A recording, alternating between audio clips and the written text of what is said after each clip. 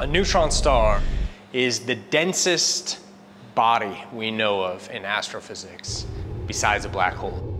So if you somehow had a little stone-sized piece of neutron star matter, it would weigh 100 million metric tons, and it would immediately fall right through your hand. Because the neutron star is so dense, it generates an intense gravitational field. It is really hard to exaggerate how dramatic and dangerous a neutron star is. The gravity is so intense it would actually bend light around it. You would see all these kind of weird shimmering effects. Dazzling, but deadly. No astronaut will ever be able to approach a neutron star.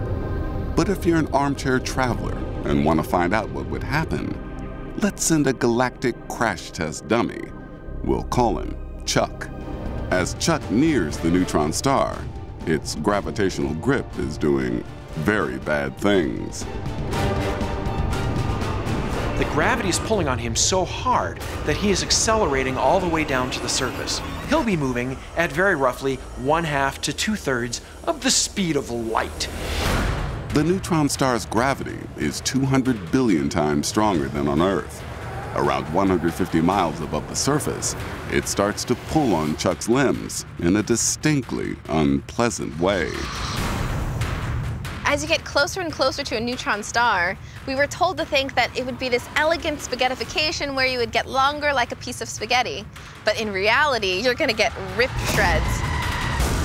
Think about what you're really gonna experience. Think about, first, all your joints dislocated in your body.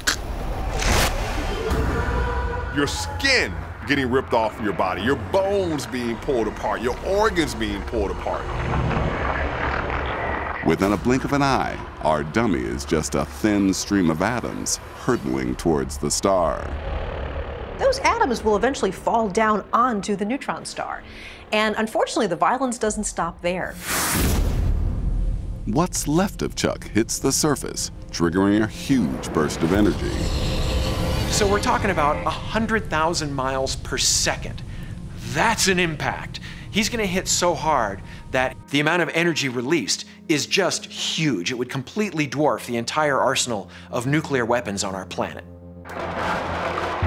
Anything and anyone that ventures too close to a neutron star is destined for this catastrophic end.